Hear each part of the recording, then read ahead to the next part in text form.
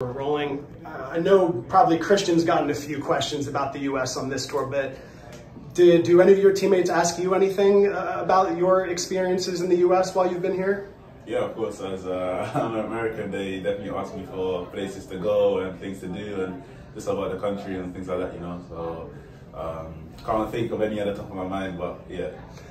When you're either on summer tours like this or when you report to, national team camp, like obviously you're kind of sometimes walking around the city. What do you generally take away from when you're visiting a new place in the U.S.? Like just sights and sounds? Does someone kind of give you some historical fun facts? What do you get out of those experiences? I mean, most of the time it's really nice seeing like that everywhere in the US people are so welcoming, so kind, and so outgoing. That never changes. And then it's just nice seeing different parts of the US, see different types of weathers, going to Florida and places like here. So no, it's just the whole country is amazing. What's been your favorite part of this tour so far? The favorite part, the games. I think there was great atmospheres with the fans. Having fans from AC Milan here in the US is amazing. Meeting fans, in the events here, the flagship as well, the interaction, so good. Switching gears to the Olympics, when you're on a tour like this, I don't even know how interested you are in the Olympics, but if you are interested, how do you keep up with the news? Are you scrolling on social media? Are you keeping track on an app? What's been your consumption of the Olympics while you're on the tour here? Yeah, no, the Olympics is amazing. I love watching it whenever it happens. And because I've been so busy, it's been hard to actually watch it live. So I'm able to watch the highlights later on, and I love watching all of the events, whether it's swimming, the diving, and I can't wait to see the athletics soon. Any specific athletes that you're always trying to keep an eye out for?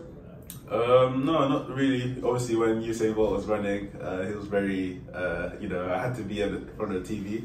But now there's new guys coming like Noah Lyles, and then also seeing the men's basketball team, like having all of these guys together is exciting.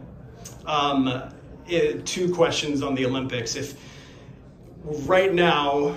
you could pick another sport to play in the Olympics, what would it be and why? In the Olympics, probably something in track and field. I don't think I'll be fast enough to do 100 meters or 200, but maybe 400, 800, 15, yeah.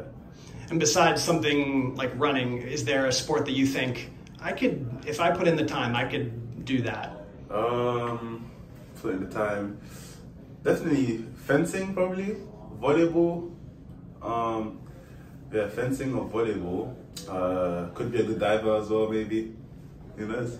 I'm sure you don't have the time to watch the match, but I'm sure you saw the final score of the U.S.'s loss in the quarterfinals. What's your kind of general reaction to that result? Yeah, no, everyone saw the result. Everyone knows exactly what the result was, but I'm always proud of the boys. Always, see the efforts that they put in, and we try to keep improving, and hopefully next Olympics will be better.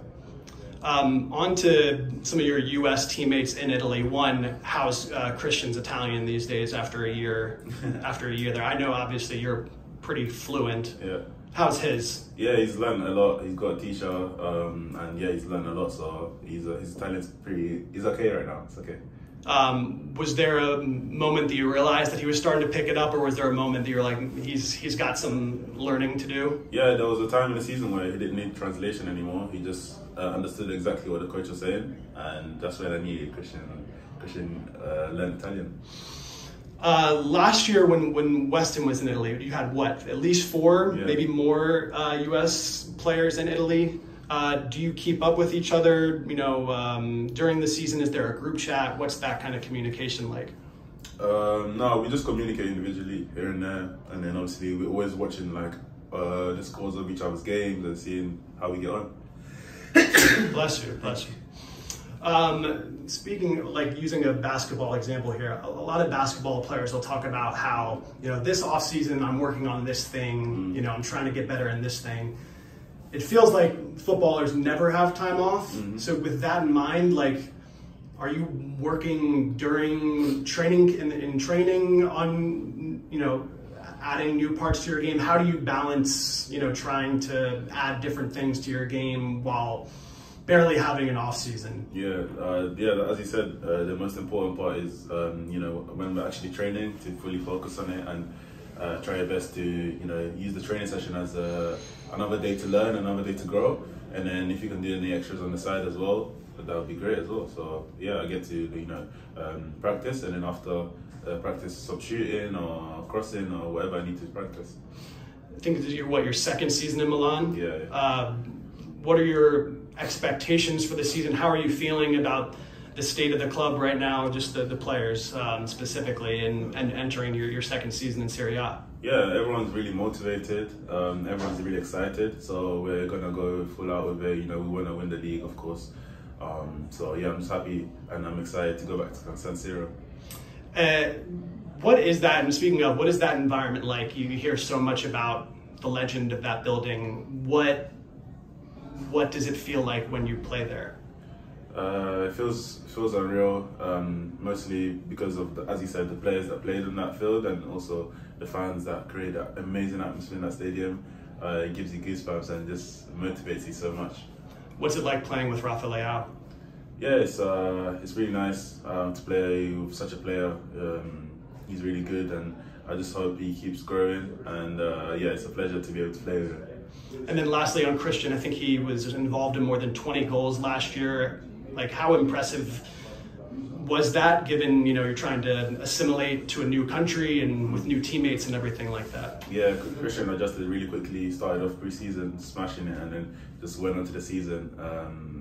Yeah, it's really impressive, and it was so nice to see it week in, week out, not only at the national team.